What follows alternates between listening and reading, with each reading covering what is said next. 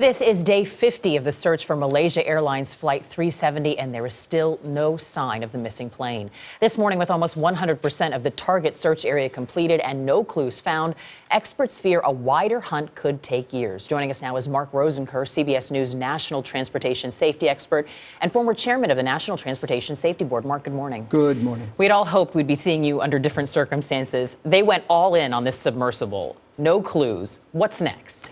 Well, if you can imagine what they were looking at is a giant dartboard created from information coming from the Inmarsat, coming from the Boeing performance data, coming from the radar tracks, and finally with the pings. They went for the bullseye. Unfortunately, there was nothing in the bullseye. But this is a very large target, a very large device that they're going to have to take a look at and then understand where it may well be next. This was the most promising lead, though, Mark, and if we're not seeing anything here, where do you go next? Well, they stay on this dartboard. This dartboard is very large, and it was created from all of this good calculations. At least this is what they believe to be good calculations right now. What happens at this point in terms of how they'll continue searching? Does it continue underwater? Do we go to the air? What's the next step? I think you're going to see, at least this is what the leaders of this investigation have indicated, that they're going to kind of pull back on the aviation side. They're going to put all of their efforts into looking underwater and trying to find this aircraft on the seabed. How do they do that, Mark? I mean, this has got to be a long and very tedious process. It is going to be a very long, tedious, frustrating, and obviously a very expensive process. They're going to need specialized equipment. This Bluefin 21 is good, but it's not the answer. They're going to need other things as well. I read somewhere that Malaysia will have to now file a report on what they know, but I'm just curious, what could possibly be in this report? They've been so tight-lipped.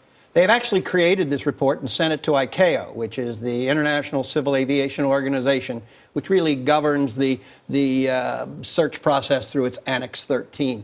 This report is basically factual. You will not find any analysis whatsoever in it. It will talk about the aircraft itself. It will talk about the facts as they know them, but you will not have any very many answers at all. At any point, did the searchers step back from this process or take a break, Mark, or is this something you just got to stay with for a long period of time until you get some kind of break? There will be various times where it appears nothing is happening. There'll be shifts of equipment, shifts of crews.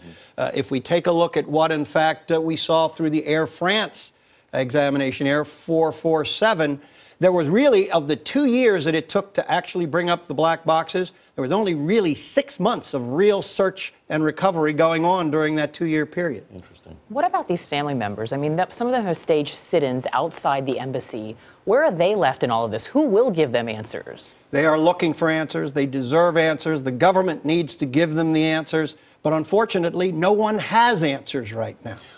Mark, you say that this Bluefin 21 is not enough equipment. Is there equipment out there that can do the job better? There are other pieces of equipment which will probably be brought in. The Australian Prime Minister has made a commitment to stay with this as long as it takes in order to find this aircraft.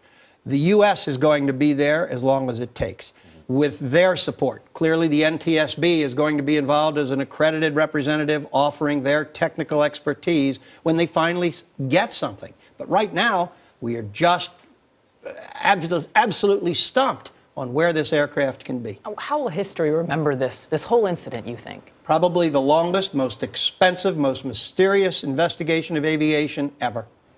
Mark Rosenker, thanks so much for being with us this morning.